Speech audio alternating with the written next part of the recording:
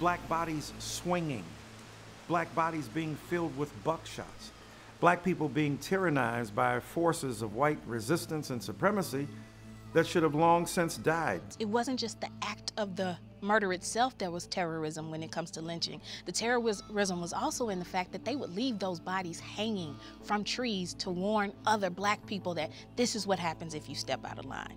The fact is about 600 blacks were lynched in Mississippi, and about 4,000 across the South from 1880 to 1940. It was a common way of handling us.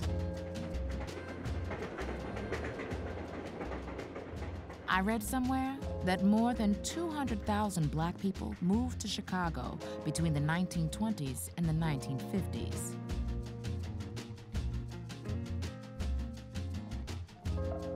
As I was growing up, it really seemed like almost everybody from Mississippi was coming through our house, the Ellis Island of Chicago. Actually, it was more like a terminal on the Underground Railroad. Emmett's grandmother, Alma Spearman, was instrumental in moving many of our family members from the South to the Chicago area. And then Alma got us to come north. My mother got on a train with 5 kids, boxes of food, and the oldest one being 7. We were afraid of the train because we didn't see trains that much, and this big colossal train sitting up there, we're getting ready to get on it, and the smoke was coming out of it, and then they make that noise, and so we were afraid of it, but we got on the train, and we came and settled in the place called Summit, Argo, Illinois. Argo Starch Plant was the backbone of the community. You knew that you could come in and you could get a job, even if you didn't have a lot of skills, and you could make an honest living. I was 8 years old when I moved to Chicago.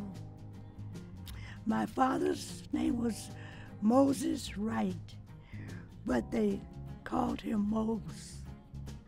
My father and mother valued education, and they thought that I was going to be sharp and smart.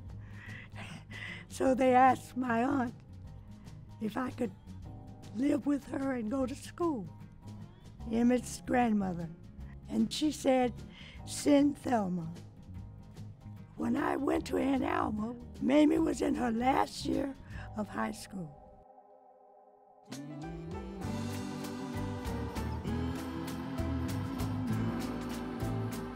Mama had helped to found the Argo Temple Church of God in Christ, and where she recruited new church members with practically each new Mississippi migrant.